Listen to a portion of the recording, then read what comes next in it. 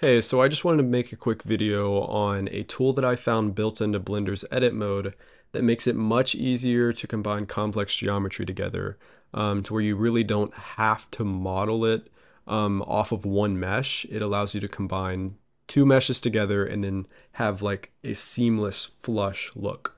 So for an example, I'm just going to add in this cube that I modeled earlier, and I want to add this to the shell of our walk sign. So all you need to do is select the two meshes that you're looking to combine and join them. And no, changing the color is not the trick.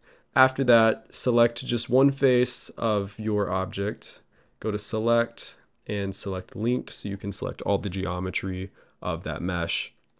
And the next thing you need to do is go over here to face, select intersect boolean. If it cuts it out, then you're on the wrong one. So down in this box, you need to change it from difference to union. Now nothing's really changed, but our object is actually attached to our other mesh. So now to get the seamless look, you can probably guess what we're going to do is you select all of the edges where they meet.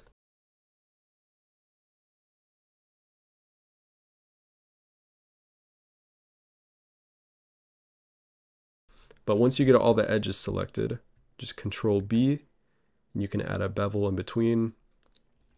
And now you have an extremely smooth and flush look across all this complex geometry.